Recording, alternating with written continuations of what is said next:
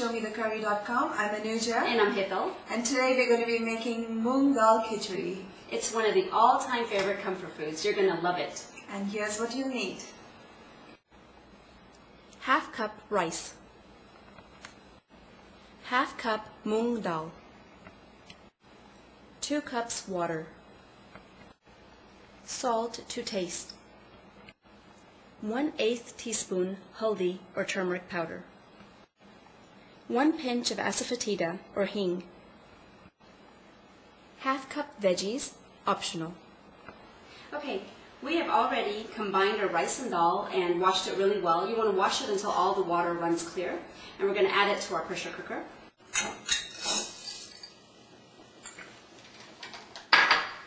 And to that we're going to add water.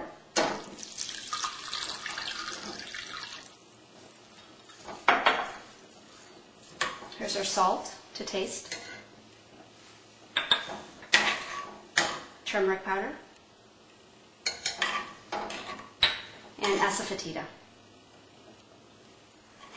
You're going to give that a nice stir, let the salt all mix well. We're going to cover it and cook it. That's it? That's it. This is again an easy recipe. And one more thing, if you like to add a little veggies in here, you can. We have just a little bit of carrots and peas that we're going to put in there. This adds a nice color to the whole thing, and it's a nice way healthier. And it's a nice way to sneak the veggies in for your kids. Right. And all pressure cookers are different, but for the most part, if you let it cook for 1 whistle, meaning that when the whistle sounds, immediately turn off the gas, and it should work. You have to wait till the pressure goes down before you open. Okay, so I'm going to put it on medium heat. And it's going to go on for 1 whistle. Right.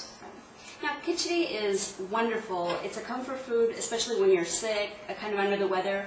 It's very easy to digest, first of all, and it's just nice and comforting.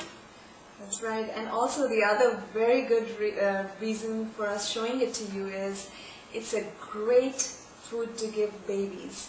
So you can, instead of the 1 whistle, you can go on for about maybe another 1 more whistle and add in a little extra water so it becomes a little softer, and add in some more veggies, mash it all up, and it's perfect baby food instead of getting those Gerber bottles or anything like that.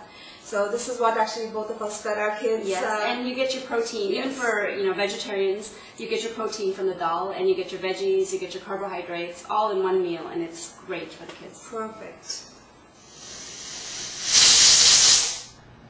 Okay, our cooker has whistled once, and now it's been sitting here for a few minutes where we're waiting for the pressure to go down, and I believe the pressure should be gone by now. I'm going to just check it, yeah, just to make sure. Very good idea to test it before you do this. So the pressure has to be gone, yes. Ah, there you go. Looks good, smells good. It's delicious. Thank you. Now, the rice that we used was a long grain rice, basmati, but any type of rice you have at home will work in a khichdi. The only difference is sometimes the texture might be a little bit more softer or a little bit more separate, depending on which rice you use. But for all practical purposes, a long grain rice works the best. It looks very great.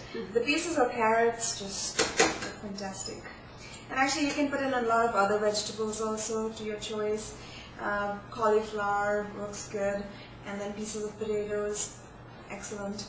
So this khichdi actually, it's traditionally eaten with kadhi, which is a Gujarati, almost like a soup, like a hot soup, and it's just a wonderful, wonderful combination. And watch out for our video on kadhi coming up soon.